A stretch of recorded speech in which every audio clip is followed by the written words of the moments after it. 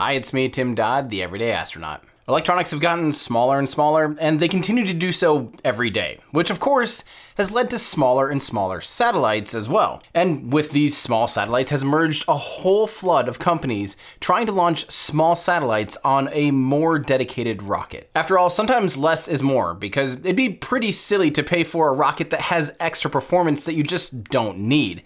Why would you have a semi-truck deliver your pizza when a scooter will suffice? So today I wanted to do a comparison and a little overview of some of these key players in the small sat launch industry.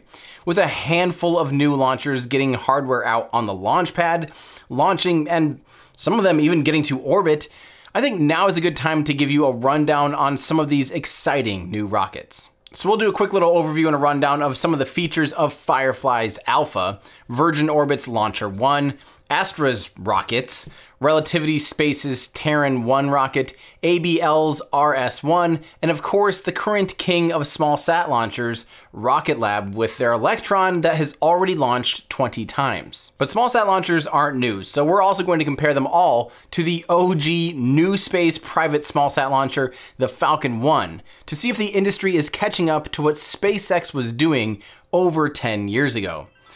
Okay, let's get started. 3, 2, 1, That's one small step for man. Contact with a test 1. This video is brought to you by KiwiCo. All right. Right off the bat, I have to make a confession. This isn't a complete list of small sat launchers currently flying or trying to fly, because that list is this long. So we had to make some cuts. I decided to make a rule. The company has to have either attempted to launch or at least have hardware out on the launch pad and targeting launching in 2021. I also wanted all of these rockets to be clean slate designs, not just repurposed hardware like some other launch vehicles. But of course that gets confusing, because some of these launchers will be launching out of shipping containers off the back of a truck, and it doesn't really matter where their launch pad is. Or like Pegasus, it just gets a little bit confusing. So I promptly broke our rules and I just had to make some executive decisions. So sorry if your favorite launcher wasn't included in this rundown, but we still figure this was a big and comprehensive enough comparison for what might be flying by the end of 2021. We want hardware here, folks, not drawings. No paper rockets. And if you were expecting to see some of the private launchers from China on this list, unfortunately, we just really don't have a lot of info on them, and most of them are just rebranded military solid rocket boosters. So although some of them are really cool and hold a lot of promise, they didn't quite make it on this list. And we also aren't including older systems like the Pegasus, because Pegasus could definitely fit a fair amount of these definitions, but it's expensive and it literally has no future in commercial space, or really almost no future at all. It's pretty much done. So here's timestamps for each section and each rocket and the final big comparison for you guys. Now, of course, there's links to the timestamps in the description of this video. The YouTube play bar is broken up into these sections as well, and there's an article version of this video up at everydayastronaut.com for easy searching and references.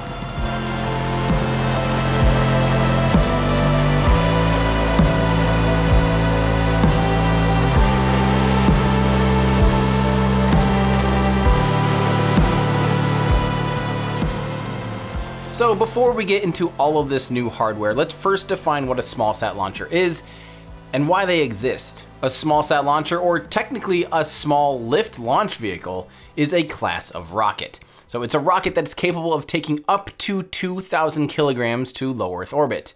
Anything above 2,000 kilograms to LEO is technically a medium lift launch vehicle, such as the Soyuz, the Proton, the Atlas V, or the Falcon 9. So obviously a small lift launcher isn't as capable as a bigger rocket, but they're not really supposed to be. With a large number of lightweight satellites that are being built and developed right now, there's plenty of demand for a rocket launcher that can take them directly to their destination. But you might be quick to think, why do these rockets even exist when the Falcon 9 is already one of the cheapest dollar per kilogram rockets ever made?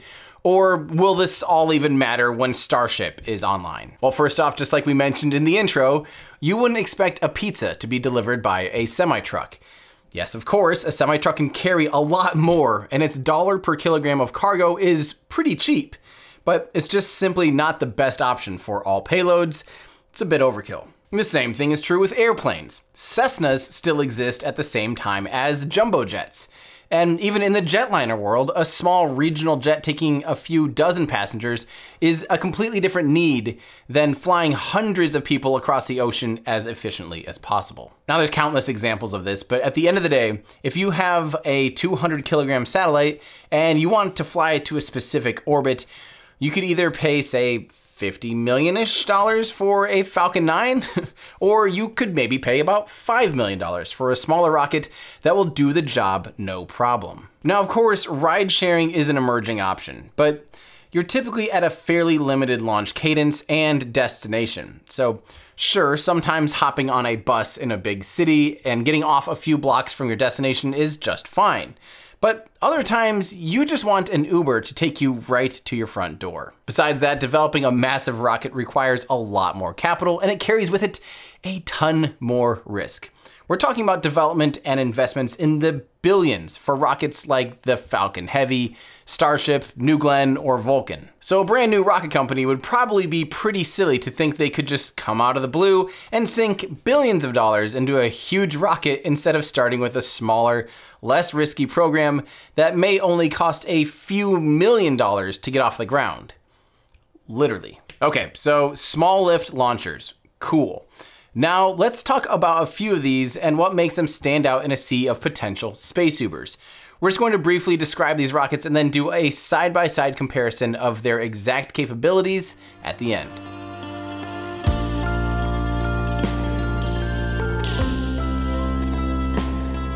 Now before we get into the official ones that we chose, I did have to touch on a few that are just too cool to not talk about, but they're probably not going to be flying in 2021, and I really hope we see them fly because some of these systems are just awesome. Orbex is working on a very unique rocket that we don't know a ton about called Prime. The things that make this rocket super unique, besides launching from the UK, is the fact that it has coaxial tanks. This means the fuel tanks housing liquid propane are actually inside the liquid oxygen tanks. They both run the length of the stage vertically, like a tube inside of a tube. The use of propane is key because when it's surrounded by cryogenic liquid oxygen, it doesn't freeze solid, it stays a liquid. Now we don't know a ton about the engines themselves or even what the first stage will look like, other than they plan on it being reusable. But keep your eye out for Orbex. Another one that's going to be flying from the UK is Skyrora with their Skyrora XL launch vehicle. This rocket will be pretty cool because of the same reason. It also uses coaxial tanks. I don't know what you guys across the pond are doing over there and what your love with coaxial tanks are, but I love it. Skyrora XL will run on high test peroxide or HTP for the oxidizer and RP1 for the fuel. It'll have 9 Skyforce engines on its first stage and a single vacuum Skyforce engine on the second stage and a pressure-fed kick stage. Their engines are a unique closed-ish cycle. They'll be using basically a monoprop to spin the pumps, so decomposed peroxide, much like the RD-107 and RD-108 on the Soyuz. But instead of dumping it overboard, they're going to be piping that right back into the main chamber. So it's technically closed cycle, but not staged combustion cycle. Something cool. I've never seen that done before, so I thought that was pretty awesome. But we don't really know anything else about the Skyrora XL, so we'll be watching out for them closely too. And lastly, we have to talk about the rocket launching launch company Launcher. No, wait. Rocket launching company Launcher. There we go. They're working on a rocket called LauncherOne. So yes, LauncherOne is going to be launched by Launcher. This will never get confusing. Besides having a handful of exciting contracts and very healthy funding, the most exciting thing to me is they're pursuing a closed cycle oxygen-rich Kerlox engine called, wait for it, Engine 2, or just E2. This thing is incredible. It can hit 365 seconds of specific impulse in a vacuum, which is amazing. It's 3D printed and the main chamber and the nozzle are copper alloy, which just simply looks awesome. Now they don't have a launch pad picked out yet, and we don't really know when we can expect to see them fly, but they have a lot of potential and I just really want to see that E2 engine fly. That thing looks amazing. Okay, so those are some of the vehicles I just had to mention quickly that didn't make the cut for this video, but Hopefully they continue to mature and get out to the launch pad soon, because I want to see all of them fly. But for now, it's on to our main features.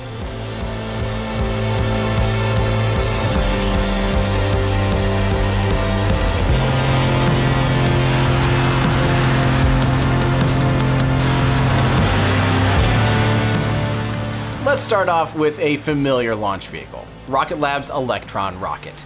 The Electron is one of the only small lift launchers actively flying to date, with their first launch attempt in 2017, which was going very smoothly until a ground tracking station lost track of the rocket and the mission had to be terminated. But they ended up successfully reaching orbit on their second attempt less than a year later, which proved the rocket's flight worthiness. The Electron has a few features that are super unique, and it even sports a few rocketry firsts. The body is entirely made out of carbon composites with no separate liner or anything. All carbon fiber, baby. This makes it very lightweight and very strong. It also uses electric pump-fed engines called the Rutherford.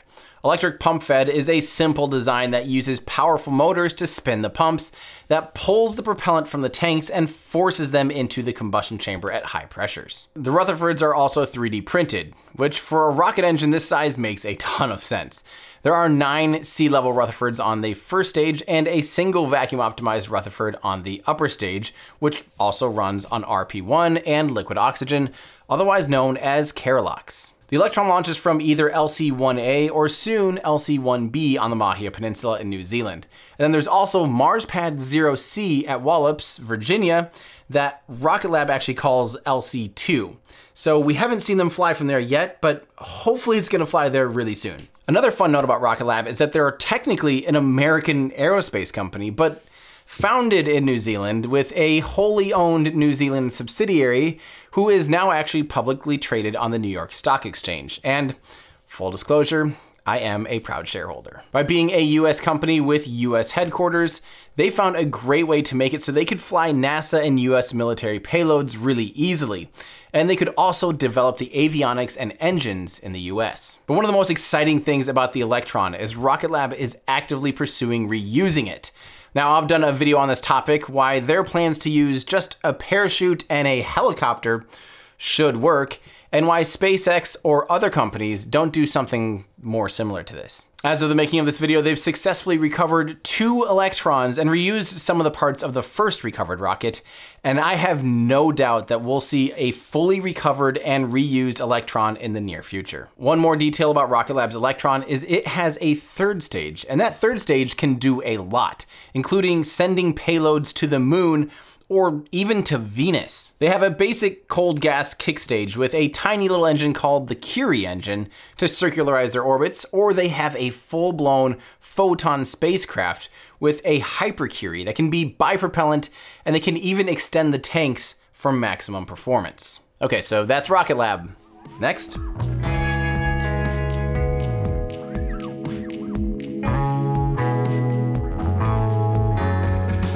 The next small lift launcher to make it into orbit, and on our list, is Virgin Orbit with their super unique LauncherOne. Now notice, this isn't Virgin Galactic, it's their sibling company, Virgin Orbit. Virgin Galactic for now is only suborbital space tourism, using their White Knight 2 mothership aircraft and their Spaceship 2 rocket plane. Virgin Orbit is different, although kinda the same. It's a similar idea by using a 747 as a carrier vehicle that essentially acts like a portion of the first stage by getting the rocket high up and into the upper atmosphere, and then it also gives it some initial velocity. Now, the truth of the matter is, because of how little velocity is actually put into the rocket itself, the 747 assist is less of a first stage and more of a flying launch pad. Now, of course, this still has its advantages, like being able to fly and launch above or around adverse weather conditions, or fly to exact inclinations for maximum performance. It also allows them to utilize a more vacuum-optimized engine on the first stage, which also increases performance. Someday I'll make a video about air launching and why more companies aren't doing it, because on the surface, it makes a ton of sense to give the rocket a little boost. But there definitely are some reasons why it might not be worth it for most engineers and most systems. Pros and cons, my friends. It's all about those fun engineering compromises. But back to the system. The 747 is a 400 series named Cosmic Girl, which was originally in Virgin Airlines' fleet. A 747 was chosen for a few really good reasons. First off, it's readily available. There's thousands of experienced and trained pilots, engineers, mechanics, and parts readily available. But another fun reason is the 747 was actually designed to hold a fifth engine under its left wing for transporting engines around the world. Now, this pylon had to be modified to handle the weight of the rocket and to drop the rocket mid-air, of course, but the plane was already designed to handle similar loads from the get-go. So that's very cool. The rocket itself is a two-stage Kerolox rocket with a single open cycle engine called Newton 3 on its first stage, and a single open cycle vacuum optimized engine called the Newton 4 on the second stage. One fun little note is the roll of the rocket is controlled by the exhaust from the gas generator, which is always something I thought was a really cool idea after I first learned about it from the RS-68 that's on the Delta IV. Just like Rocket Lab's launch history, Virgin Orbit followed a similar fate with their first launch, which happened in 2020. The rocket had a clean drop from the carrier plane, but the rocket failed shortly after main engine ignition. But they successfully made it into orbit on their second launch attempt in January 2021. They're now operational and ready for more commercial launches.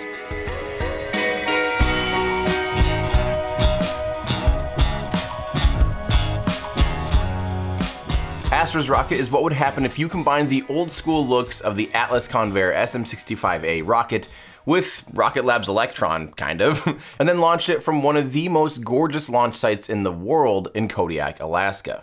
Astra's rocket used to be called Rocket 3 and was following a number scheme of 3.0, 3.1, 3.2 for each launch, etc., etc. But Astra actually told me to just simply call it Astra's rocket, likely because they're still evolving so quickly that that numbering scheme just doesn't really make sense. So our facts and numbers do reflect what Astra told us, and might not necessarily reflect previous Rocket 3 series. Astra was a quiet little rocket company who was located in Alameda, California, which is just across the bay from San Francisco. They were actually known as the Stealth Space Company for a while until they started test launches. Astra's launch services are a low-cost, highly portable solution. One of their most unique features is their ability to fit inside of a standard shipping container and have all of the launch infrastructure also be able to be shipped via shipping containers. These containers can then be loaded into a C-130 and then taken to launch sites around the world. This adds a rapid response capability. Like the other rockets we've talked about so far in this video, it also runs on Kerolox on both stages. The first stage has 5 of their Delphin engines, which, like the Electron, are electric pump fed and 3D printed, and the upper stage has a single Ether pressure fed engine. So far there have been 3 test launches and they were able to demonstrate orbital capability, but they haven't quite made it to orbit to date. Their most recent launch attempt in December 2020 made it past the Kármán line and even to their target orbital altitude of 390 kilometers, but failed to reach a stable orbit when it fell just 500 meters per second short of orbit due to a bad fuel mixture ratio in the upper stage. The company announced plans to become publicly traded in February of 2021 through a special purchase acquisition company, or SPAC. Now again, full disclosure, I'm also a proud shareholder, because I like rockets. Astra is raring to go with 10 plus customers, including Planet and NASA, ready to go in the next few years. Astra is also exploring other launch sites as part of their spaceport strategy. They're focusing on a complete turnkey launch solution, so call them up and they will launch your payload efficiently and affordably. It feels like they're putting a lot of extra effort into the customer-facing side, which is probably a good thing now with so many new customers hitting the market.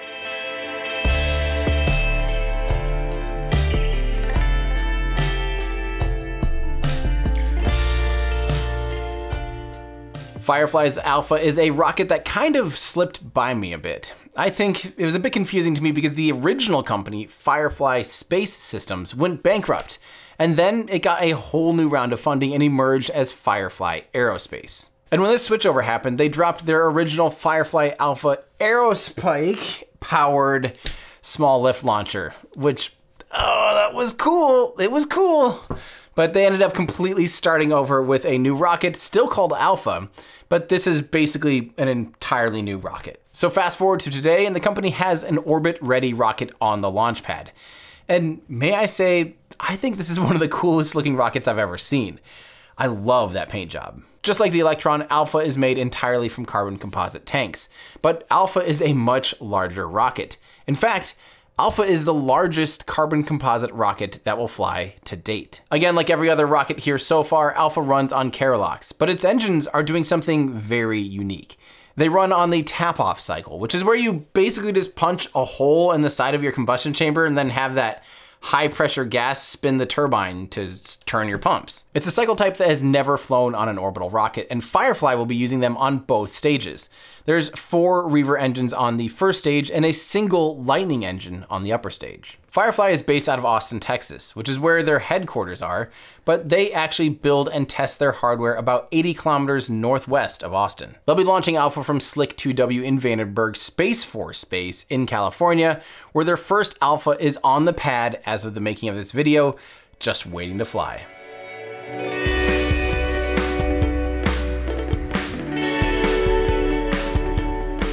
Next up, we have ABL Space Systems with their RS1 rocket. ABL is focusing on trying to make the most simple and cost-effective rocket ever made. Like the others, it also runs on Kerolox. Unlike most of the other rockets here, the engines they're using are 3D printed. Their E2 engines are open cycle. There's that familiar 9 engines on the first stage and a single vacuumized E2 engine on the second stage. I think one of the standout features of ABL, kind of similar to Astra, is that they can launch really from anywhere. ABL just packs up their entire launch infrastructure in standard shipping containers. And when I say everything, I mean absolutely everything. Their integrated mobile launch system is called GS0, which stands for something, something, something. We couldn't actually find it quoted anywhere, but I would assume it's probably something like Ground System 0. Maybe it's my love of tiny homes and shipping container houses that makes me love these shipping container concepts.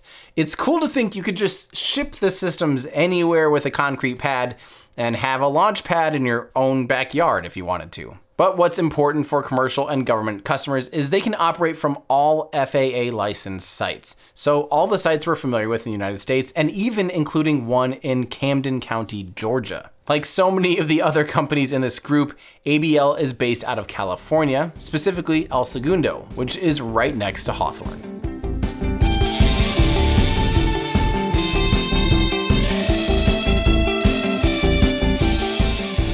A lot of the rockets we're talking about today are using 3D printing for a lot of parts and even engines, but none are taking 3D printing quite as far as Relativity.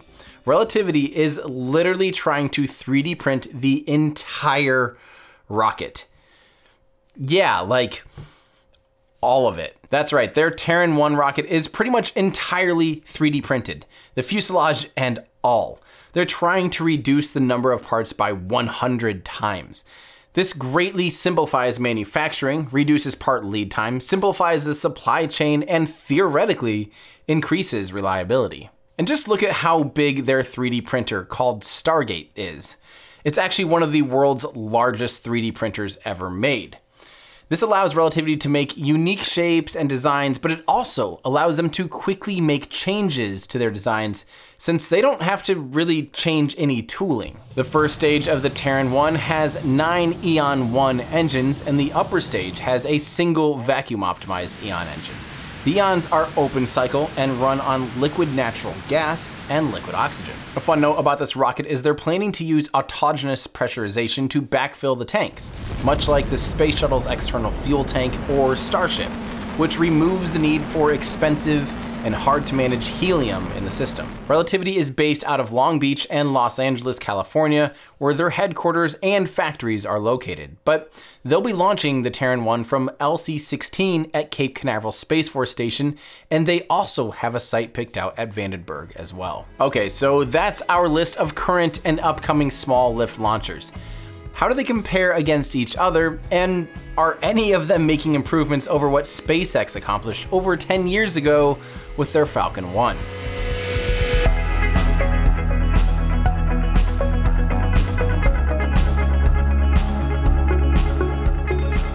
Okay, my friends, it's time we line these babies up side by side. So let's do just that, so we can get a sense of how big each rocket really is. For being small lift launchers, some of these rockets are getting pretty big. Terran-1, for example, is actually about half the height of SpaceX's Falcon 9. Next up, their width. Again, Alpha and Terran-1 are pretty big rockets, much bigger than I think most people might realize. But the one thing that's kind of surprising here is LauncherOne. It's probably because when you see a picture of it attached to a massive 747, it looks like a little rinky-dinky missile or something. But then when you see people next to it, you realize it's indeed a surprisingly big rocket. Okay, now let's show each rocket's thrust, the cycle type, and specific impulse of the first two stages, and whether or not they have a kick stage. Maybe more important than their sizes and payload fairing volume is how much can these vehicles actually put into orbit. For these numbers, we're going to look at how much they can lift to Sun Synchronous Orbit, or SSO, which is a number we could get an accurate quote on from each company. This is similar to a polar orbit and takes more energy to get into than just a low inclination orbit. Astra's rocket, although tiny, it's a very capable small lift launcher. But the other outlier here is the RS1. It's the payload leader, but it's not even the biggest rocket. So now the price. And again, we should take some of these numbers with a little grain of salt because some of these are just rough quotes the companies have published. But in general, this seems to be about the lowest cost for most of these companies, or maybe even like a starting point for a dedicated ride. So don't actually put too much weight on these numbers. And also, the Falcon 1 is adjusted for today's dollar. As far as just a base price, if you totally had to book a ride all on your own and have a satellite under 500 kilograms, it'd be hard to beat Astra's price. But then again, we don't actually know what it'd cost for the full 500 kilograms. That 2.5 million is likely just a starting point for a much lighter payload. But one thing's for sure, you cannot discount Rocket Lab's orbital launch experience. This is a very serious consideration because flying regularly to orbit is vastly different from some just vague target initial launch. And this is even despite Rocket Lab's recent setback. For now, they're the only ones regularly flying and with a lot of experience under their belt. Now it might be tempting to do a dollar to kilogram ratio here for these rockets, but unfortunately with only knowing the starting point and the maximum payload potential, it just might not be a fair or accurate comparison. But here's a reminder, small lift launchers don't always look great for their dollar to kilogram ratio because you're buying a dedicated ride to space. If your satellite is, say, 300 kilograms, you would want to purchase the cheapest rocket that can support that, period. So most of the time that dollar to kilogram ratio number is a lot less important than the final amount at the end of the day to launch your satellite. How much are you writing that check for? But as far as how do these compare to the Falcon 1? Well, some are potentially making some improvements, but honestly, others still can't quite keep up with what SpaceX was doing 12 years ago. It's honestly pretty spectacular what SpaceX accomplished in the early days. And had they kept flying Falcon 1, I have no doubt they would have continued making tweaks in performance and price, and it would have been even more competitive by now. Wow, they were honestly super far ahead of the game. So that's how all these rockets compare side by side. So let's get some final thoughts in.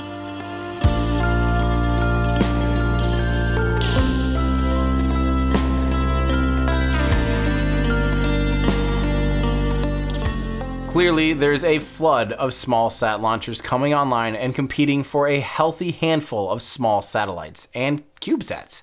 But the ultimate question for me is how many of these companies can coexist? In my outside opinion, it feels like there's really only room for about 4 or maybe 5 of them to exist based on the current demand of payloads. And at some point, it'll almost be too late to join in the small sat launching game unless you have some big radical breakthrough that makes you super ultra competitive somehow. At the end of the day, one thing we need to keep in mind is there are definitely advantages to going bigger. There's a lot of launch operation costs that are just simply fixed costs, like range and safety, personnel time, and a few things that don't increase linearly with the size of the vehicle. As in launching a Falcon 9 that could launch, say, 50 times that of a small sat launcher likely doesn't require 50 times the amount of people to operate it. So there's always some benefits to just simply being larger that small lift launchers can't overcome. But the fact that you could book a ride for your small satellite and be flying potentially much quicker directly to your desired orbit is extremely appealing. I know for those of us who are outside the industry, it can be kind of hard to understand why that's really that important. But for those trying to be first to market with a new satellite or a new concept, getting a ride to prove out your technology in a hurry is actually a huge, huge deal. But as far as which of these companies do I think will be around in 10 years? Well, I want to think all of them might be, but that's maybe a little bit unrealistic. In fact, until a company is flying and flying regularly, there's just so much risk involved in developing and launching. But I think Rocket Lab has proven to be a solid player with plenty of demand and clearly a system set up for rapid launch cadence. I fully expect they'll be around long term, and I'm excited for them to get into the medium lift launchers with their Neutron rocket. Personally, I'm very excited about Terran-1 being 3D printed, but that also seems like a fairly risky endeavor since it's utilizing 3D printing at a new, never before done scale. But if they can pull it off, it might be a pretty massive disruptor. I really like LauncherOne because I think air launching is cool, but of course that's not reason enough. I also think there's some payloads that will almost require LauncherOne, including payloads that they'll want to integrate on site, or not ship it across the world first before they integrate it onto the rocket. Or there's also the option for the LauncherOne to fly to another country and launch from there, which might be appealing for some payloads. I think Firefly's Alpha is a real solid contender, especially if you need more performance, and the fact that they have a rocket on the launch pad as we speak makes them a step ahead of a few others in this comparison. I personally think if you can get your rocket operational this year, you'll be here to stay. But the race is still on until you're regularly and reliably flying. I mean, just look at Astra, who has gotten so close to orbit, or Rocket Lab, who is very experienced but just saw an unexpected failure on their 20th mission. Spaceflight is hard. It really is. It takes a lot of perfection to do regularly. And these small sat launchers are often riding on a very, very thin margin for what's even physically possible. But something about that just makes them even cooler to me. Small lift launch vehicles. Tiny, but awesome. I hope the best for all of these companies and any other aspiring company working on getting their first rocket to the pad. I feel like you need to be extra creative and extra plucky to make a small lift launcher work, so cheers to all of you trying. So what do you think? Do you think any of these launchers stand out? Are there any that you're really excited about in particular? Which ones do you think will still be here in 10 years? I mean, of course, I hope all of them are. But maybe the biggest question, do you think small sat launchers are here to stay?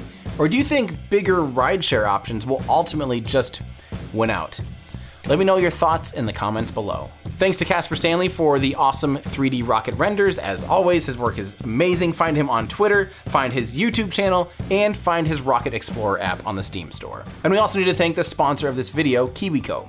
KiwiCo makes amazing hands-on projects and toys designed to expose kids to concepts in STEAM. So science, technology, engineering, art, and math. Personally, I wish KiwiCo was around when I was a kid because I was always building things, constantly tinkering and playing with things around the house. But I almost never had the right materials to finish my little projects or ideas, and I was always making a mess or losing my dad's tools. Sorry, Dad. KiwiCo is a monthly crate sent to your door that comes with all the supplies needed right in the box to make awesome projects. Not only that, they have 8 subscription lines, so each catering to different age groups and topics. They come fully loaded with really clear and kid-friendly instructions and an educational magazine filled with content to learn even more about the crate's theme. So not only is it fun, it's also engaging and educational. So win, win, win. Now I'm not gonna lie, I saw this robotic arm online and I just had to play with it. When I was growing up, I wanted to be first I wanted to be a tractor, which is not really something you can be when you grow up. And then I wanted to be a scorpion trainer, which may have been a good career. But for a long time, actually, for most of my childhood, I wanted to be a prosthetic and robotic engineer. So this is definitely like hitting the feels for me. This is really cool, and I'm really glad that I got a chance to play with this. You can get 50% off your first month of any crate by going to kiwico.com/everydayastronaut. There's a link below in the description as well, so thank you to KiwiCo for sponsoring this video. I owe a huge thank you to my Patreon supporters for helping make content like this and everything else that we do here at Everyday Astronaut possible. If you want to get exclusive access to behind the scenes streams, or our amazing Discord channel and community, or even just get your thoughts and comments on scripts and videos before they come out, head on over to patreon.com/everydayastronaut. Thank you. And while you're online, be sure and check out our awesome web store for shirts like this, the Aerospike shirt, which is not only one of my favorite engines, it's also one of my favorite shirts. But browse around, there's lots of really cool stuff, and we finally got our full flow stage combustion cycle hoodies back in stock. So there's tons of cool stuff, and just shop around, maybe grab something for yourself or a friend, and show your support for the channel by going to everydayastronaut.com/shop. Thanks everybody, that's gonna do it for me. I'm Tim Dodd, the Everyday Astronaut, bringing space down to Earth for everyday people.